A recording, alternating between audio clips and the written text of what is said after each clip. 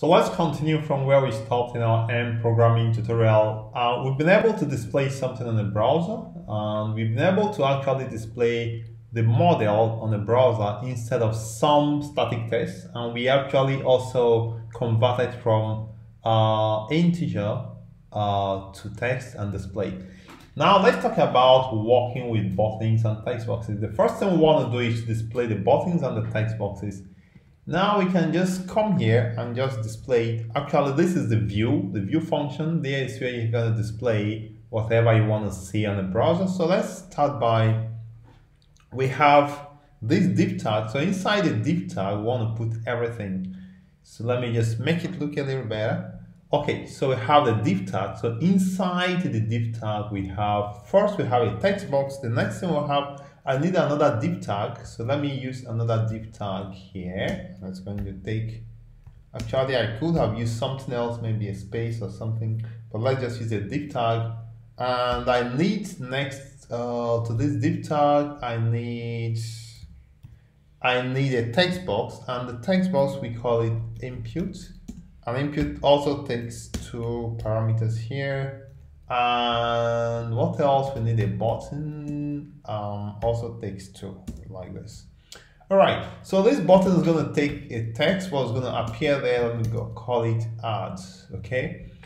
So these inputs, let's try to put something there just to see how it looks, or maybe let's leave it out for now. So I've added an input and a button, right? You can see right here, and an empty space, an empty div tag here.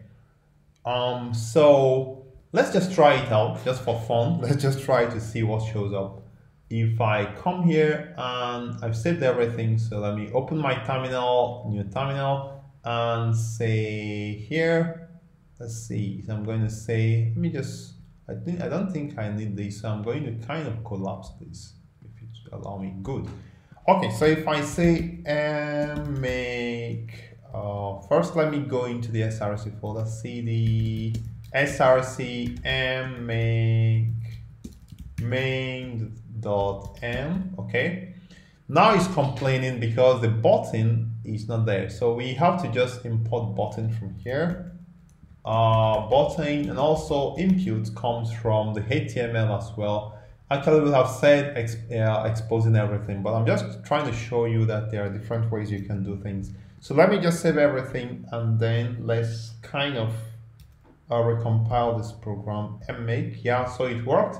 So if I use mreactor to launch the web server, we can now go to our dashboard. If I refresh this now, you can see we have something displayed here. So we have our text box here, and we have the add button. Now let's just try to play around. I want to just check if something, we can just add something to this text box. Let's say text, enter text, enter your name. Okay, for instance, just for the fun of it. So if I come back here, stop the server, and recompile this, and start back my mreactor again, and if I refresh this, you can see it doesn't, sorry, just refresh. So it actually does not work. So we don't display in the text box the items text like this. So we assign input value to the text box. Maybe I can just try something. I've not done this before, so let me see. Let's try value. I don't know. I don't know if it works, but let's see. So if I come back here, stop this, make. Okay, so it doesn't work. So let's leave out the text box for now. Let's talk about how to handle button clicks for now. All right, so this is how to add some UI components in to the UI, to the HTML. And let's go back to the procedure. So this is what where we are currently. Add the input button. Okay, the import statement exposing from int function. I think we already did from int function. That's fine. Right, let's now talk about button click. To achieve button click, we need to import on click. Okay, so we need to import on click. This time we're importing on click from html.events. So I'm going to say html.events exposing on click.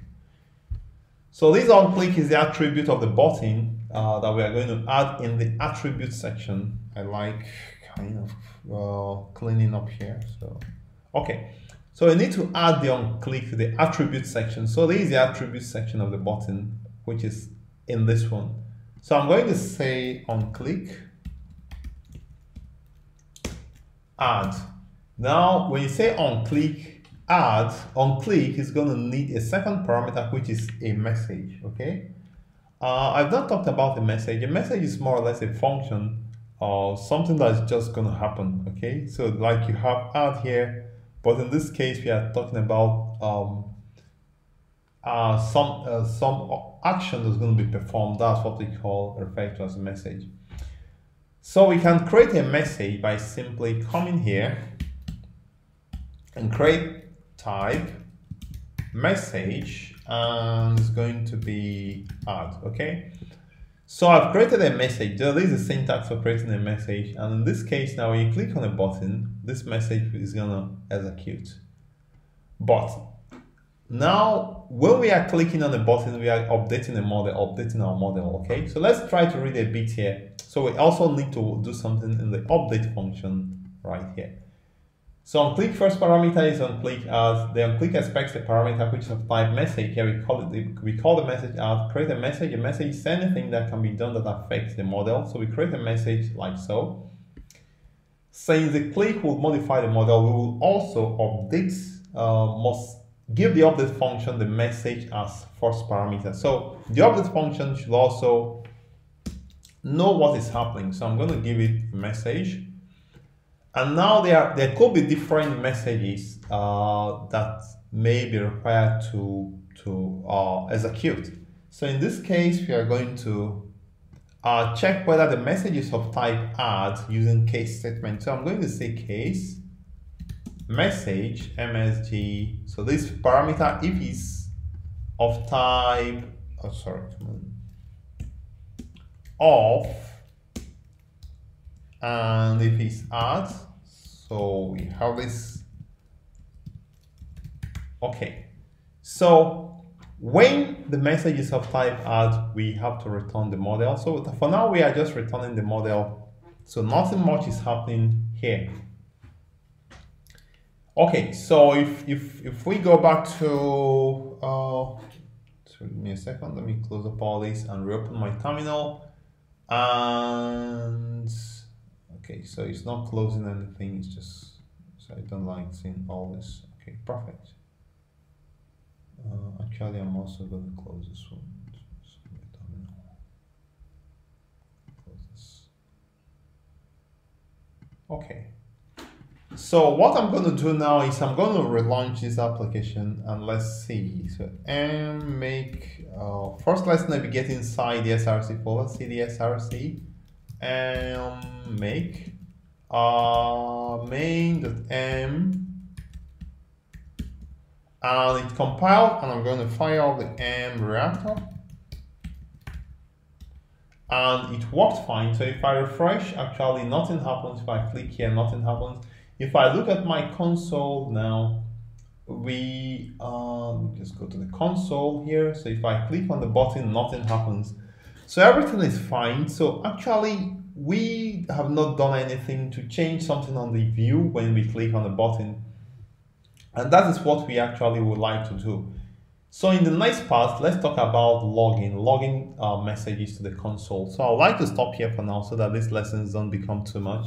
I'd like to remind you to subscribe to my channel, and also leave me a comment if this has been informative for you. Let's see in the next part.